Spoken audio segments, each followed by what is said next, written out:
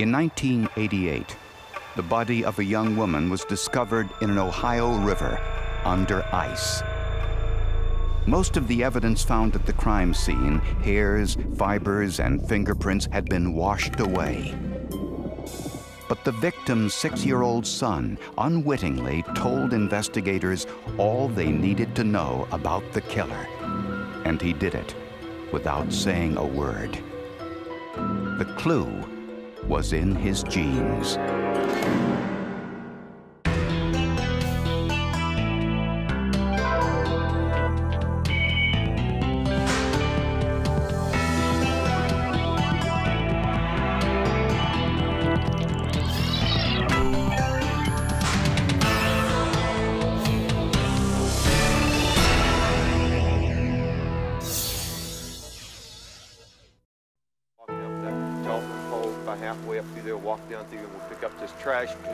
A troop of Boy Scouts headed to Possum Run Creek one Saturday morning in January of 1988. Their mission was to pick up aluminum cans for a recycling project. Look at that. Hey guys, come over here, look. What is that down there? In the icy creek in rural Ohio, they spotted what appeared to be a mannequin. They saw something just under the ice, submerged. It was the body of a young woman. Local police took every possible precaution to preserve trace evidence by wrapping the victim's body in a sheet before taking it to the morgue. A check of missing persons reports identified the woman as 32-year-old Margie Coffey, the single mother of 2 young children. She had been reported missing 10 days earlier. The police had found her vehicle down off of Park Avenue East by a bar, and she was a missing person by the time this body was located over by the Mohican Park. The autopsy revealed that Margie Coffey had been strangled with her own scarf. The coroner estimated she had been dumped in the creek 10 days earlier, the same day she disappeared. Margie Ramey was her maiden name. She was one of 6 children who grew up in the heartlands of Ohio on the outskirts of a town named Butler. And she was an outgoing girl, personal. Well, she was a robust girl, and she loved life. She worked on the farm, and then she would help her mother on the farm. They had a lot of cattle to take care of, and she helped in that. Margie grew up in a loving, religious home. But in her teenage years, as most kids do, she yearned for independence, began spending most of her time in Mansfield, a larger city about 15 miles northwest of Butler. She made friends with an unsavory crowd. She got into some activities that were subject to prosecution by the law. And they were mainly street crimes, that type of thing that probably were very low level, but that's how we got to be acquainted with her during our work on the street. Those street crimes allegedly included prostitution and illegal drug use.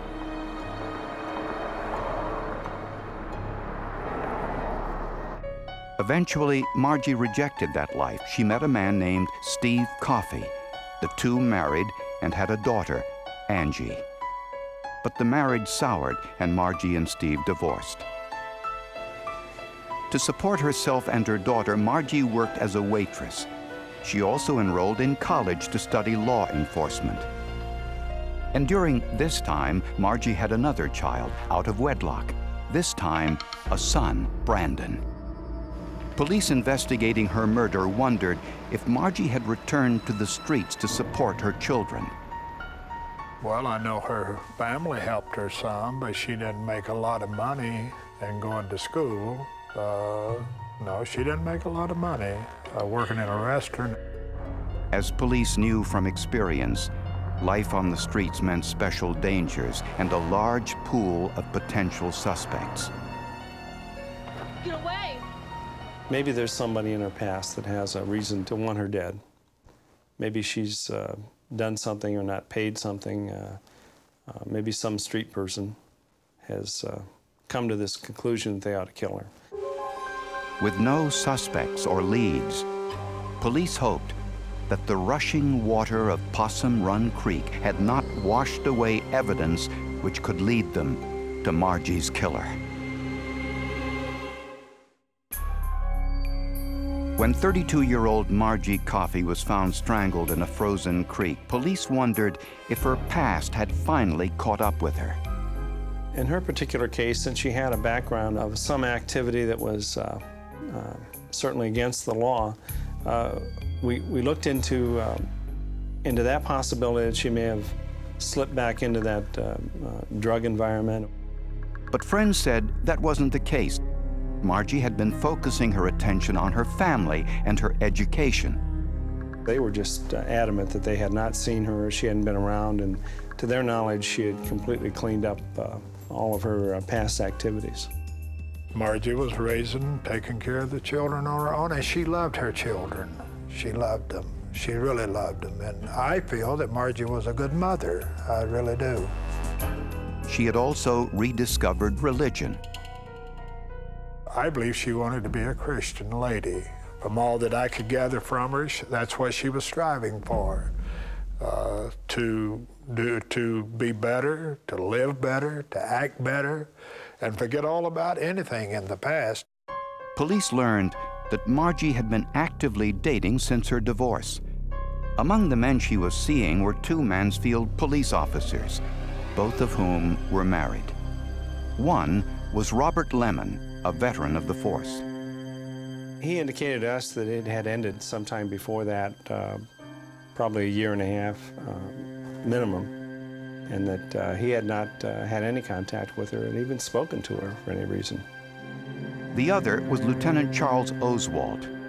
He too said his relationship with Margie was over. Lieutenant Oswald was very much in love with his wife, oftentimes spoke about what they did on weekends and things like that. He was a type of police officer that other police officers, I would say, would try to emulate.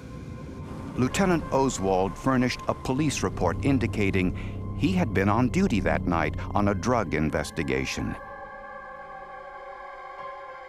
The trail of Margie's killer was growing cold. We had no fingerprints, we had no weapon, we had to explore the other possibilities, and those possibilities really were going to come from her. Margie Coffey was last seen alive at this diner, sitting in a booth with her school books open, studying for a class. Detective David Messmore interviewed the owner of the diner, who said that Lieutenant Oswald was in the diner the same time as Margie.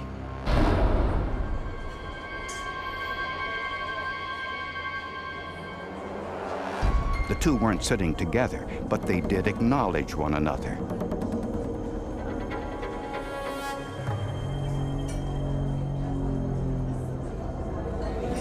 Hi, how are you? It was a very distressing situation. Not only did I work with him, I knew he was a very good policeman, but I'd been friends with him. And it was very upsetting to me to think that he might have been involved in a crime like that. When confronted with this information, Lieutenant Oswald refused to comment. Margie's parents laid their daughter to rest, an excruciating task few parents are prepared for. Margie's parents, Mr. and Mrs. Ramey, suffered from that day on. There was times that they would just break down and cry when they would see a picture of Margie, or when Mrs. Ramey would talk to me. Little did police realize that Margie's own son would provide a tantalizing clue, one that would lead them to the killer.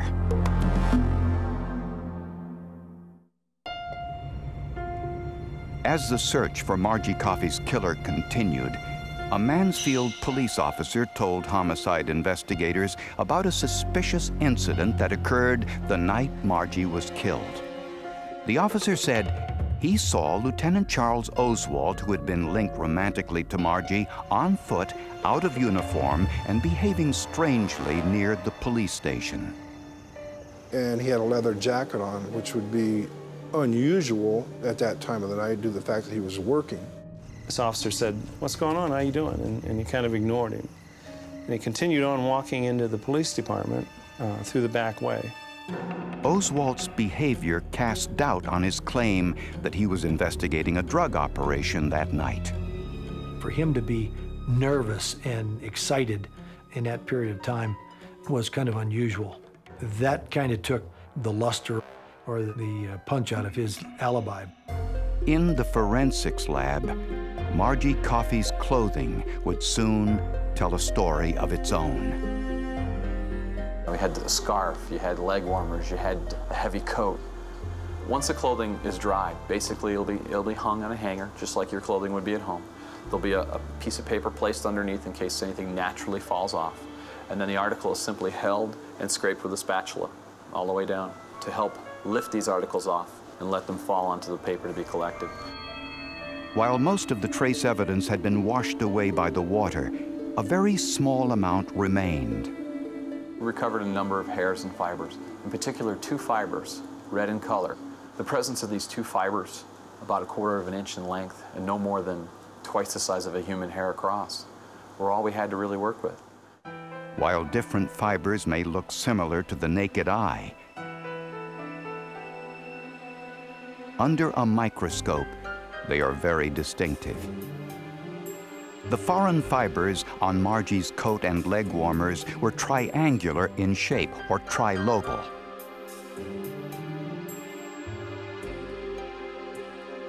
From the side, this trilobal shape gives the appearance of having a stripe running along the side. Trilobal carpet is usually found in high traffic areas like hotels and automobile interiors, since it hides dirt. Tony Tambasco took carpet samples from every location where Margie had been in the days before her murder. Tambasco thought he found what he was looking for in the home of Margie's parents. And at Margie's parents' house, we found a floor mat that actually had red carpet. The red carpet fibers in the floor mat looked very similar to those that we had recovered from the victim. But under a microscope, that carpet was not similar to the fibers on Margie's clothes. Since Lieutenant Oswald was seen in the diner with Margie on the night she disappeared, Tambasco wanted to examine the police cruiser Oswald had been driving that night. Most police vehicles are not carpeted because of heavy use and have rubber flooring instead. But police records revealed that on the night in question, Lieutenant Oswald was the watch commander, and the watch commander's vehicle was different from the others. The unique thing about that particular cruiser, cruiser number 306, was it was a supervisor's car. It wasn't your standard police car that you buy every year with the fleet. It was bought at a public auction. The Mansfield Police had gone to an auction, had purchased a Chevy Caprice Classic, a full-size car for their commanders. And of course, the upper echelon of the police department have a little nicer vehicle than the guys in the street. The carpet in the watch commander's car was red. Tambasco took a small sample from the vehicle. At first, it looked similar to the carpet in Margie's parents' house. But under a microscope, the fibers told a different story and were similar in all respects to the fibers found on Margie's clothing. We looked at color. You can see the color's the same. We looked at diameter. You can see the diameter is consistent. We looked at the trilobal design, and the pattern does show that. Chemical tests revealed that both sets of fibers had been dyed with the same chemicals. But fiber evidence, unlike DNA or a fingerprint, is not definitive. The presence of the fibers, being consistent with the fibers in the vehicle, is not an identification to the exclusion of all others. It's not an absolute. There's no way anyone should come to court, or there's no way anyone can come to court and testify that that fiber came from that carpet. It's just not going to happen. But even more damning evidence against Officer Oswald would come from Margie's 6-year-old son, Brandon.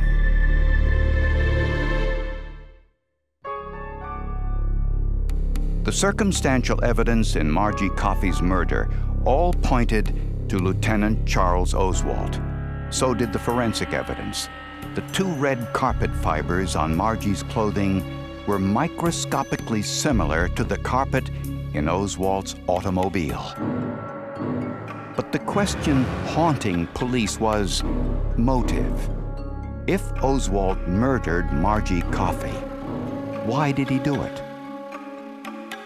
After Margie had given birth to her 2nd child, Brandon, she told social services that she couldn't identify the baby's father since the pregnancy was the result of a rape. But later, when she applied for financial aid at college, she was required to identify Brandon's father and explain why she wasn't receiving child support. When she became a Jehovah's Witness and they began to counsel with her, and they found these details out, they said, look, you can't lie. You're to tell the truth. And she named Chuck Oswalt as the father. With this news, prosecutors asked Oswalt to undergo a paternity test. It revealed that the likelihood of Oswalt being Brandon's father was greater than 99%. Investigators also discovered that Oswalt had refused to pay for child support when Margie asked, possibly because he didn't want his wife to find out about his infidelity. Lieutenant Oswalt was married, had children. In fact, up until all of this broke, his wife didn't know anything about Margie Coffey, did not know that he had a child by another woman. And so I'm sure that her finding that out certainly was motive for what happened. Oswalt allegedly offered Margie a few $1,000s from an insurance settlement, which Margie refused as insufficient. During Charles Oswalt's murder trial, prosecutors presented one more piece of evidence against him. A woman who had once worked for police as a decoy in prostitution investigations, Charlene Dry Sawyer, testified that she, too, had been having an affair with Oswalt. Sawyer claimed that Oswalt had not only told her he murdered Margie Coffey, he also provided details of the crime.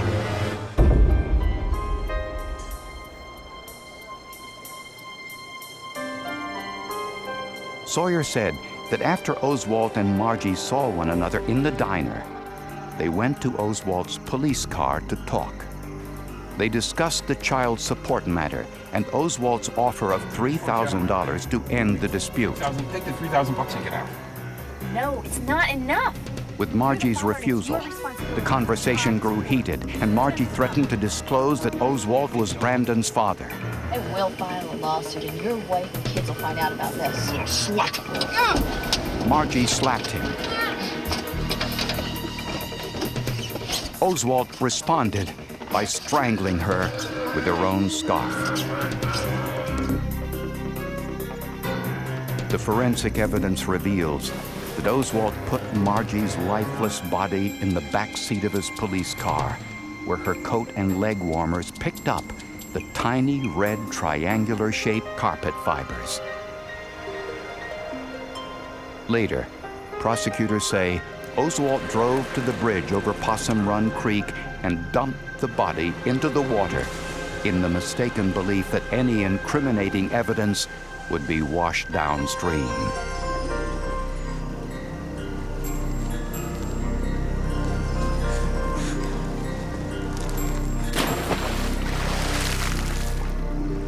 You know, when it's yellow and it waddles and it quacks, it's probably a duck. And that's the case that we had here. At his trial, Lieutenant Oswalt took the stand in his own defense and denied killing Margie Coffey. He repeated his claim that he had been working alone that night on a drug investigation and offered the typed police report to prove it.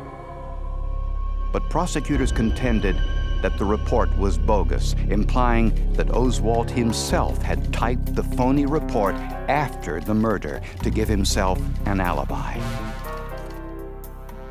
The jury found Lieutenant Charles Oswald guilty of voluntary manslaughter and abusing a corpse.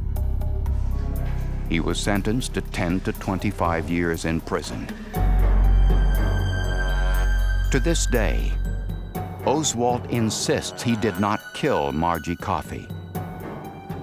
He may deny it, and he may go to the grave denying it.